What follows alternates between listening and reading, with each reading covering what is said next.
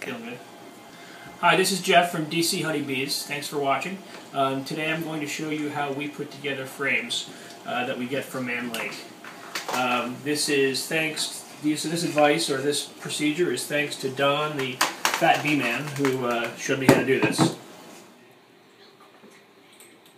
So this is my new toy, which is made putting the frames together infinitely more simple. This is a compressor setup with a brad and staple nailer. This whole kit cost about $100 from Harbor Freight Tools, and this stapler is a terrific device. This stapler it also holds brads, but we've been using these 1/4-inch crown 1.5-inch staples to put our frames together, and they seem to work very well. These bars come in pieces, and the rails go into the top bars. The reason why we assemble these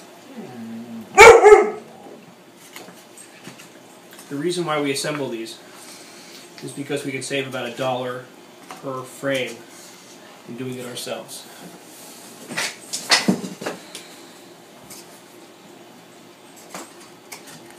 And I do these 5 at a time just because it seems to go faster. Oops.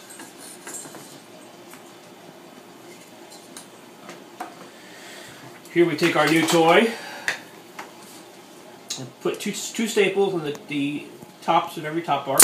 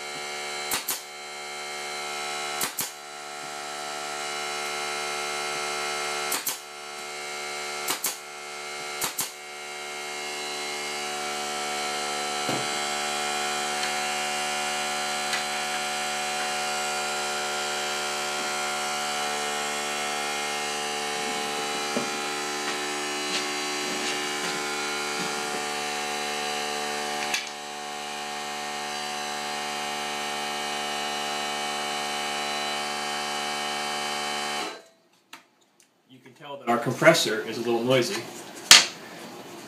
It doesn't hold a lot of air, but that's okay.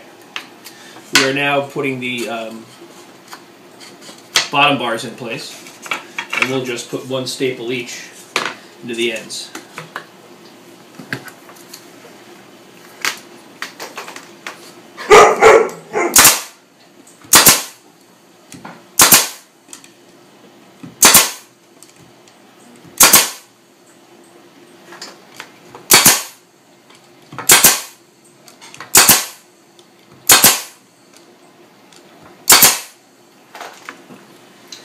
I want to show you how well that holds these frames together. That frame is not coming apart.